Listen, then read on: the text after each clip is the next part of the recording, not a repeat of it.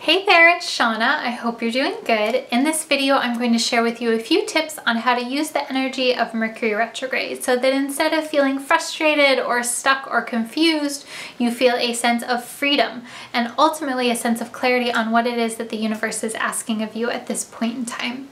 So Mercury goes retrograde a few times throughout the year. We do have a retrograde that's coming up in January 2016, and this is happening January 5th through January 25th.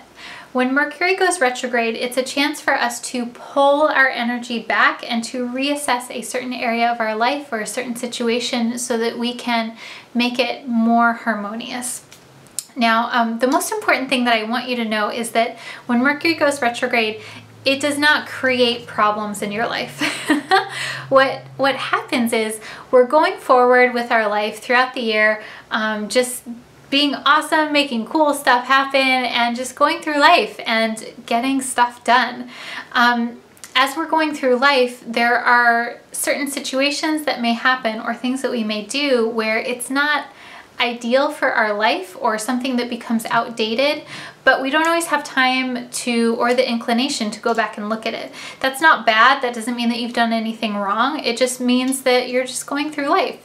And when Mercury retrograde happens, it gives us an opportunity to go back and reassess something that may need to be changed in our life. So this can be a routine that you have. It can be a way of being in the world. It can be a way that you relate to people.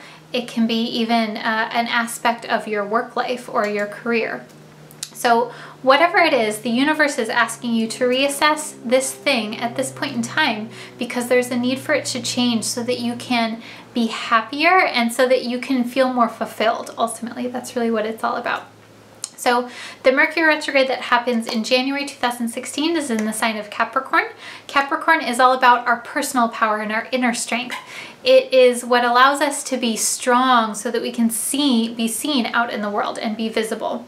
Capricorn is also related to the spiritual law of process. So that step by step, when we take small actions that build upon one another, that we can be really successful. And then that creates that inner power and that inner confidence. So that's the vibe of this Mercury retrograde. So a few tips on how to handle this energy. What I want you to really think about during this time, so from January 5th through the 25th, and especially on those specific days, I want you to look at where is it that you feel like you cannot move forward? Where do you feel like you just keep trying and there are roadblocks in your way? That's going to give you insight into what it is in your life that needs to be reevaluated. So some of you may say, oh my gosh, Shauna, like this is several areas of my life. If that's the case, I want you to do a little bit of contemplation on the common theme that keeps coming up with these several different situations, because it's never just that your life sucks and the universe hates you. Like that is not what is happening here. You're being asked something, and by journaling, by meditating, you can even do a collage about it, drawing if you're so inclined, sing in the shower, whatever you want to do. When you contemplate about this and when you look and ask yourself, what is it that I'm being asked, you will get an answer. It's only a matter of time before you keep asking that you will get clarity around this. So that's the first thing, is to really pay attention to where it feels like you're being blocked in some way or where you feel like you can't move forward. So once you identify that, you want to pull your energy back from that situation. So that means looking at it from a broader perspective. And this, again, you can do journaling, you can do meditation, or you can just, if possible, set that situation aside for a moment and focus on something different. During Mercury retrograde, it's really helpful to focus on something that brings you joy, something that's really exciting to you, especially if it's something where maybe it's a new activity or a new interest that that you haven't allowed yourself to indulge in a while.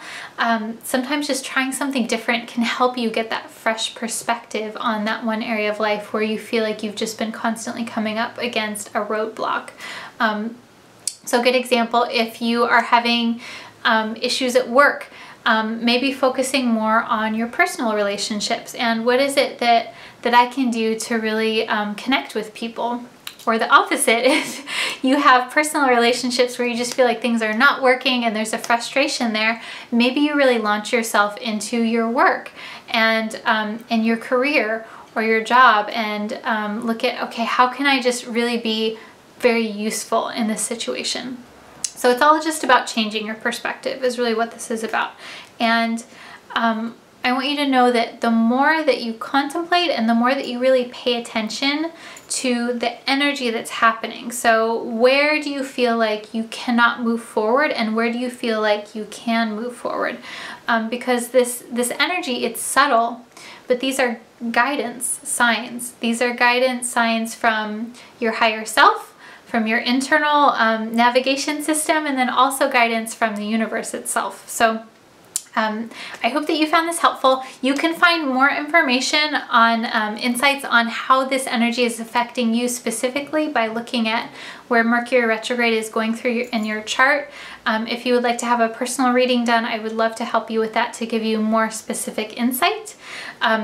If you liked this video, please share it with a friend who you think would enjoy it. I know that they would appreciate you for sharing it.